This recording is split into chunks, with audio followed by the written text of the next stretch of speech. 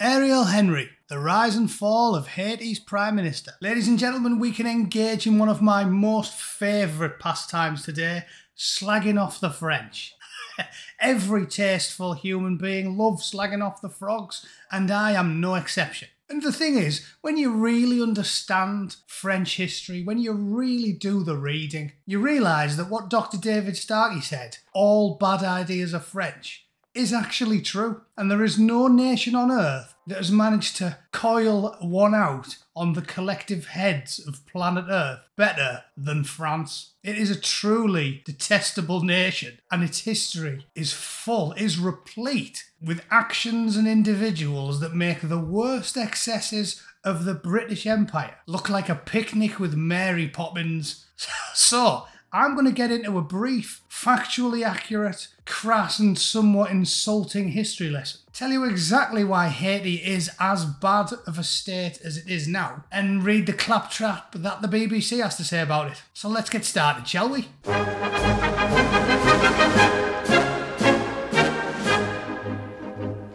When a country's leader resigns, they are often described as embattled. That description could not be more fitting for Haiti's Ariel Henry. Also, before the pedants start, I'm assuming with the French history, that is pronounced something like Ariel Henry. But being an obstinate Englishman, I always called Terry Henry, the Arsenal striker, Terry Henry, because he said he didn't like it the way we pronounced it. It was Henry. So no, you're called Terry Henry. Shut up. And I do the same with Bombay, Peking, and yes, Chicken Kievs. Suck on it. Mr. Henry, the country's Prime Minister since July 2021, announced on Monday that he would step down as soon as a transitional council was created to replace him. July 2021. So he's doing a better job than the last four Conservative Prime Ministers.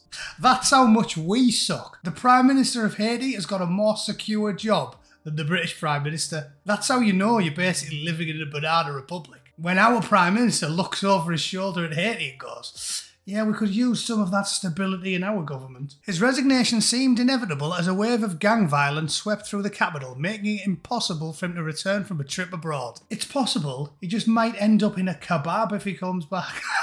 because they're eating each other, which is hilarious. Because lefties shrieked in rage when Donald Trump said the obvious about Haiti. And I made this point at the time. The idea that our leaders have to speak in some weird gibberish, managerial speak, when the 99% are perfectly capable of digesting hard truths and listening in plain English. I've said it before and I'll say it again. The term that Trump used was shithole, right? And I know nobody at all who hasn't used that term on more than one occasion. It is plain English. It's perfectly acceptable. Even posh people. If Owen Jones was sat with Laurie Penny having the breakfast and she said, where are you going on your next holiday, Owen? And he said, oh, I think I'll go to Hartlepool. She'd say, what are you going there for? It's a shithole. This isn't controversial language, but they had a fake meltdown about it because he said the obvious. It is and was, and it still is, because people eat each other there. They would tell you that.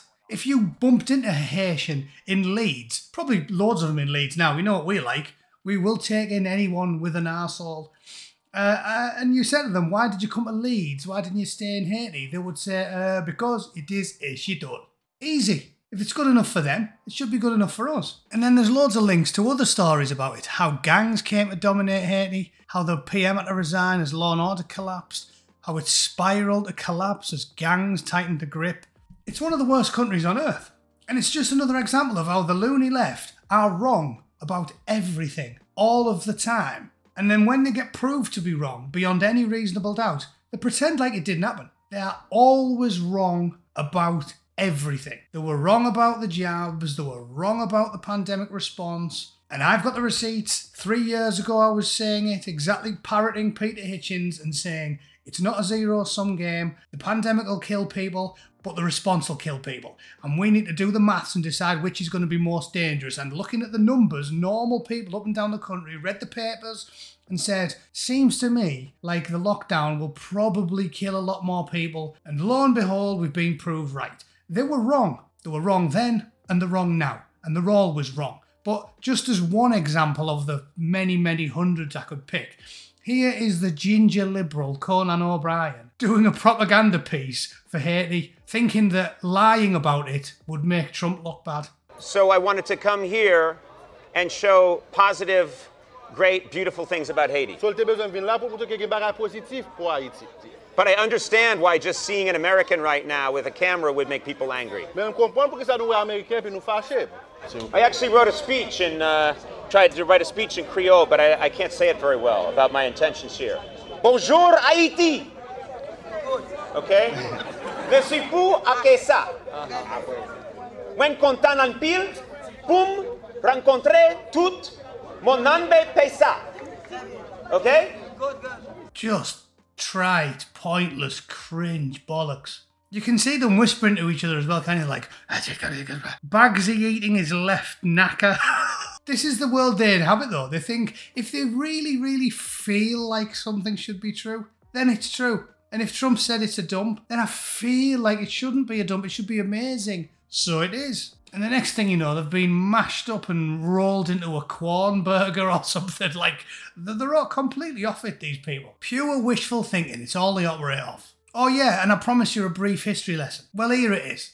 Haiti isn't far from Jamaica, and it literally shares a massive land border with the Dominican Republic. Unfortunately for the Haitians though, Jamaica was administered by the Brits and the Dominican Republic was administered by the Spanish. Haiti was unlucky enough to be French. And funny old thing, the nation that spawned Foucault and Derrida and Napoleon and the Sorbonne and basically everything that's shit in the world, they made them buy their own freedom. And as a result, while those other two nations have got on quite well since the collapse of the colonial powers, Haitians think they're having a good day when one of the kids doesn't get eaten on the way to the ramshackle shed that functions as a school for them.